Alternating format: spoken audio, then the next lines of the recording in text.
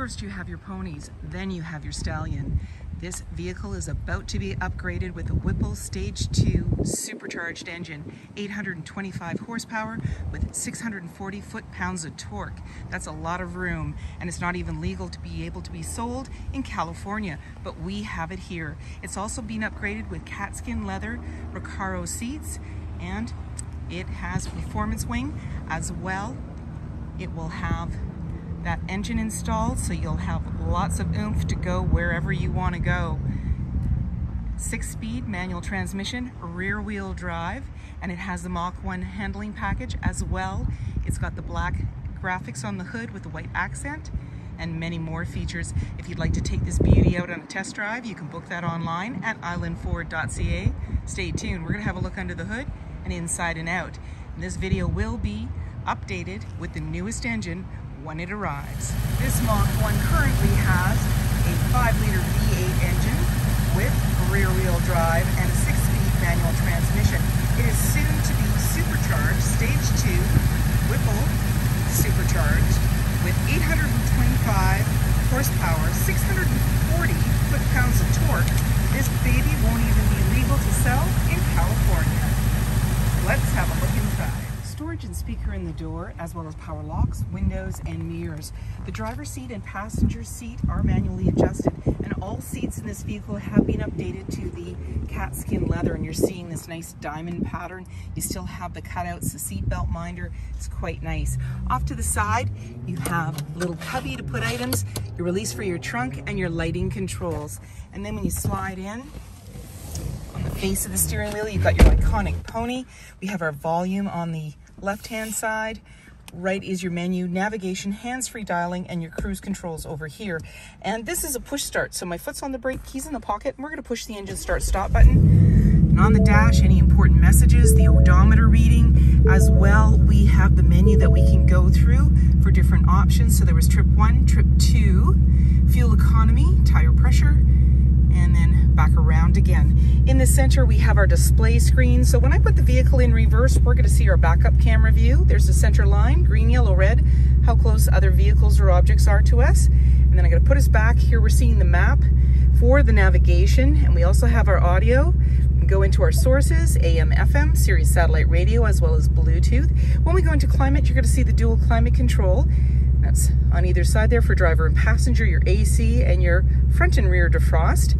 Navigation, as I mentioned, you can choose your destination. Then we can go into settings, get your Bluetooth, navigation again, general, so you can change the settings for the distance and temperature and so forth, Fahrenheit, Celsius, whatever you want, whatever language. Display, you can actually dim that out. Get your Ford Pass Connect, and you just slide through, touch on what you want. Volume and tuner, and there's your dual climate control, your AC, front and rear defrost. So you have it on the screen, but you have it down here. You have the choice to do whatever you like. Your fan's in the center. There's your engine start stop. You have your hazard lights, traction control, steering wheel feel, and drive mode. So as we toggle through, you're going to see it appear on the dash, normal, sport, and comfort. And then we can go into the drive mode, and you're going to see that on the left, normal, sport, and then you have your Sport Plus track, as well. You've got gears for your track. See the manual, we're just going to press OK, and there we go through there, so you can customize that, which is kind of cool. You've got your 12-volt and your USB, 6-speed manual transmission, and you've got your cue ball shifter, emergency parking brake, a couple of cup holders, and the rings are that ambient lighting. We can open up our armrest, and inside, lots of room. You've got a 12-volt and a USB. Off to the side is the glove compartment, and you have the Mach1 badging along with the serial number, auto dimming rear view mirror, universal garage door opener, and as well, you have your lighting controls. Let's take off.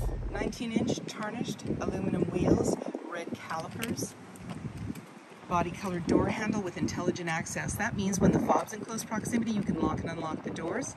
Driver's side capless, easy fuel gas filler. Got the performance wing in the rear, and your backup camera's just above that Mach1. And then when you're ready to open up the trunk, you can do that from inside, but you can also double click your fob. Releases it for you, and then just put your hand underneath, lift up, and you've got access to the trunk. And then when you want to close it all up, simply put your hand on the top, pull down, and it's now securely closed. You can lock everything up and walk away, or jump in and head out on your latest adventure. The ride in this Mustang just got better. We've upgraded the seats to Katskin leather. I brought the front seat ahead, and you now have access to the 2 seats in the back. Look at how plush this looks, and it'll be super comfortable. It's got a 50-50 split. That's called a fastback, and you now have access to the trunk area just by pulling that tab. Anchors are behind the seat to be able to tether baby seats, and then just give it a push back into the upright position.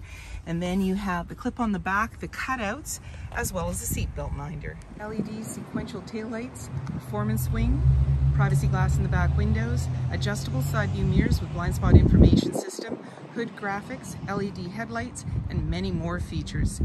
If you like this video and would like to see more, please subscribe. We have plenty to share with you, and we'd love to hear your comments.